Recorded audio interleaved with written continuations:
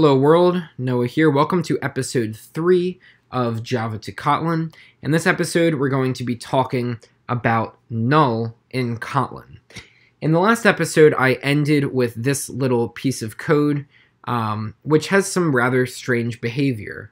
Behavior actually makes a lot of sense, but if you're coming from Java, you'll find it to be strange.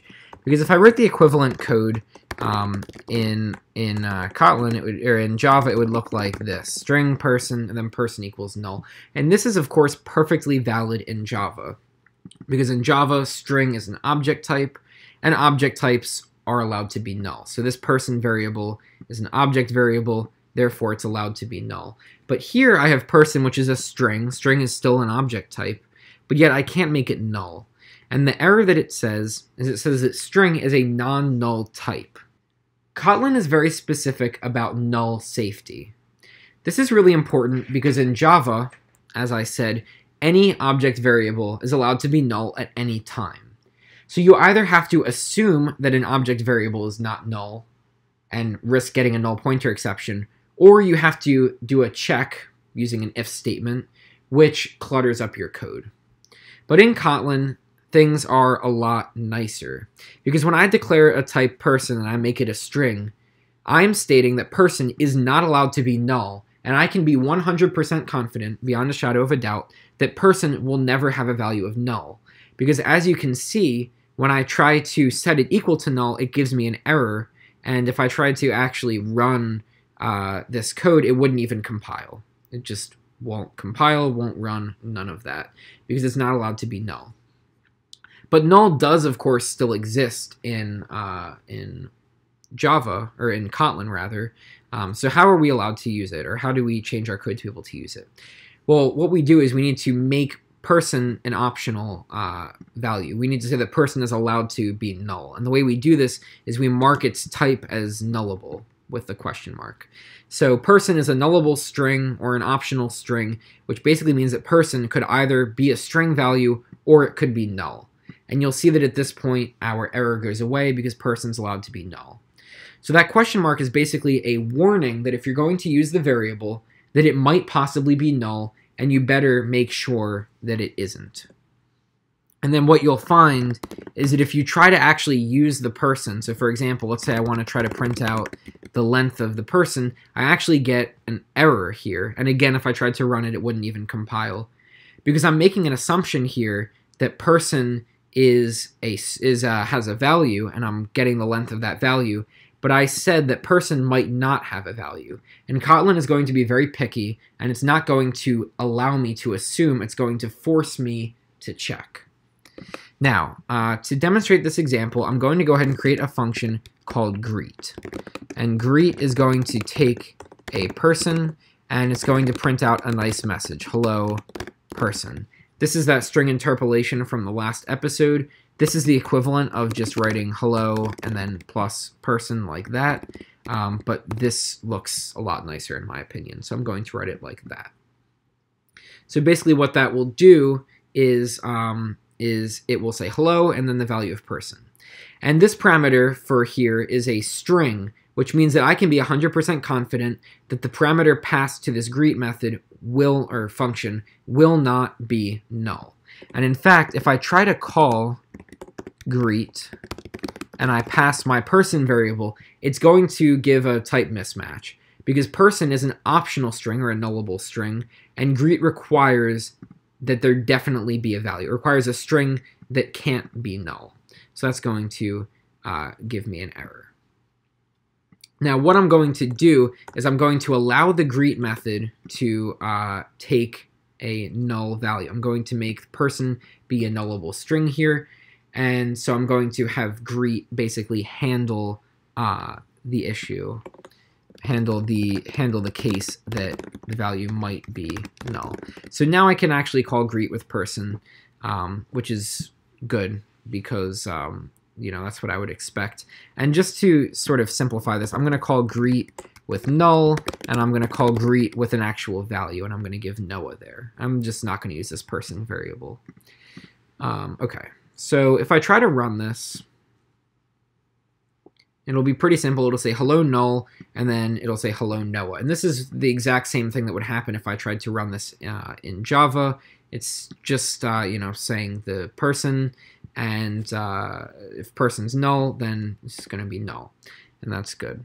Now what you'll notice is, let's say that I want to say hello person. I'm going to change this. I'm going to say hello person, comma, you have. And I want to know how many letters they have. Person.length letters. I'm going to say your name has some letters. Like that. But you'll notice that this is going to give me an error. And this is the exact same error from before. I'm assuming that person is a value by calling length on it. But I said that person could possibly be null. And so there's a chance that it actually won't have a value. Now, the first way that you could resolve this is with an if statement, which is exactly what you would do in Java. So I could say if person is not equal to null. And if person is not equal to null, then I want to print this out. And I could put an else statement that will, say there's no one there or whatever I want to do. But you'll notice that the error goes away, and person here gets highlighted in green, and it says smart cast to Kotlin.string. Because basically Kotlin is smart enough to understand that this if statement assures that person will not be null, and so any code that runs inside of this if statement can assume that person is not null. So person outside of this if statement could possibly be null, but after I check to make sure that it can't be null, I'm allowed to treat it like a regular string instead of a nullable string. And Kotlin calls this a smart cast. So I can now call length on it because I know that if person is null, this code won't even be allowed to run. And if I run this, it'll give me the expected output. When I call greet with null, it's just not going to do anything. When I call it with Noah, it's going to say, hello Noah, your name has 4 letters, which is what we would expect. But of course, there are some nicer ways, or I'll just say some different ways to do it in Kotlin. It's up to you if you think it's nicer. I personally think there are better ways to do this. Some people might just prefer the if statements, but I'm going to show you some other ways to do it. Now, you'll notice again that the error comes back. And so in order to get rid of this error, there's a couple of things that you can do. The first thing you could do is you could put 2 exclamation points.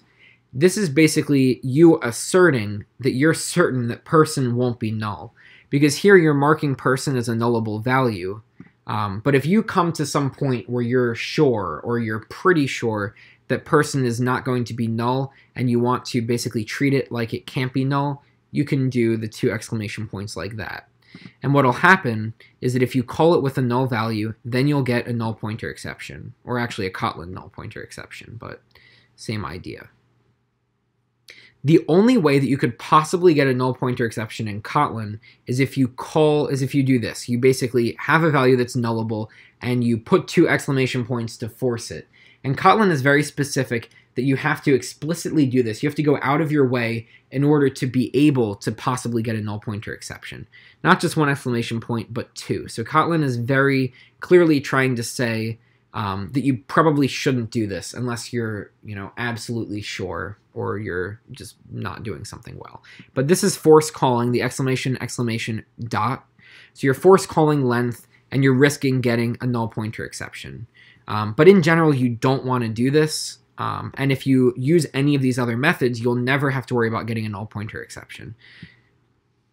A better way to do this is with an optional call, which is question mark dot. And basically what will happen is, since person is a nullable value or an optional value, if it's not null, then the call will go through, so it'll call dot length. But if person is null, then it will just give you the value of null back instead. So if I run this, it's going to say, hello null, your name has null letters. So of course, the first time I'm just printing out the value, and the same as in Java, if I print out null, it's just going to say the word null. But here, I'm basically saying that if person has a value, in the case of Noah it does, I want to call dot length on it. So it's going to say 4 letters because it's calling length. But if value is null, so if person is null, then instead of calling dot length, which would give an error, this whole expression is just going to evaluate to be null. So it says, hello null, your name has null letters. We could make this look a little bit nicer by using what's called the Elvis operator in Kotlin. And so to do this, you write a question mark and a colon, and then you write a value. Now it's called the Elvis operator because if you look at it sideways, you turn your head to the left 90 degrees. It sort of looks like, you know, the colon is his eyes and the question mark is his weird hair. It's kind of a weird name, but that's what it's officially called, the Elvis operator. But basically what happens is the Elvis operator says that if the value on the left is not null, then it will evaluate to the value on the left. But if the value on the left is null, then it will evaluate to the value on the right. So this is like a compact ternary operator in regular Java. So what will happen in this case, when I run this, is it will say your name has no letters when the value is null. So basically, when person is null, this optional call won't happen, and this value right here, person question mark dot length, will be null. Then the Elvis operator will say, since this value on the left is null, I'm going to give you the value on the right, which is no. And that's why it says no letters. Now, when I do have a value, like in the example of Noah, this optional call to length will work, and in this case, it's going to give me the value of 4. And the Elvis operator is going to say, since the value on the left is not null, I'm going to give you the value on the left. So that's why it says your name has 4 letters. There are other ways to deal with null, and there's one way in specific that we're going to talk about later on when we talk about inline functions, which are a pretty cool feature of Kotlin.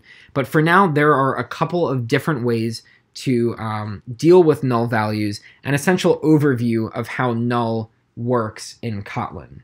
The result of this is that Kotlin is going to be a lot safer of a language. You'll never have to worry about null pointer exceptions, and your code will sort of give you a better hint that if you see a function that returns a non-nullable value, like a regular old string, you know that you're going to get a value back.